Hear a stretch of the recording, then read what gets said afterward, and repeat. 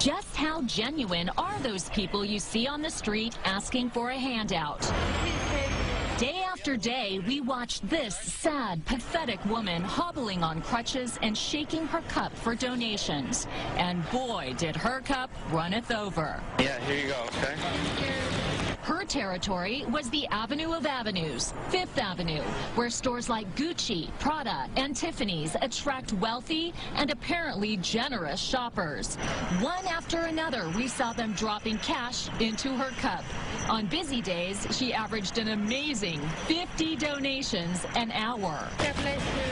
She certainly looks like a sad and desperate lady, but we were a little suspicious, so we followed her. Here she is, getting off a bus in Queens and hopping into a minivan. But it's a totally different-looking woman that emerges when the van pulls over. Why, it's a miracle. Here she is, walking perfectly fine. And of course, the crutches are gone. She's walking, no crutches, nothing. Our cameras rolled as night after night, we saw her crossing streets, maneuvering upstairs, meeting up with friends, and even doing a little shopping. Stuck on her cell phone, got her Uggs on. So how does she do it? When it's time to go to work, she changes into her work clothes in the back of this van. Voila, she's ready for another day of bent-over bogus begging.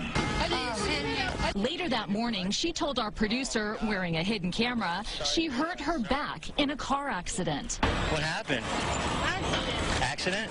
I decided it was time to ask her a few questions. We've been watching you the last few days, and you don't really need those crutches, do you? We saw you this morning walking perfectly fine. But like any good actor, she never broke character. Look, the jig is up. Why don't you just walk normally like you did this morning?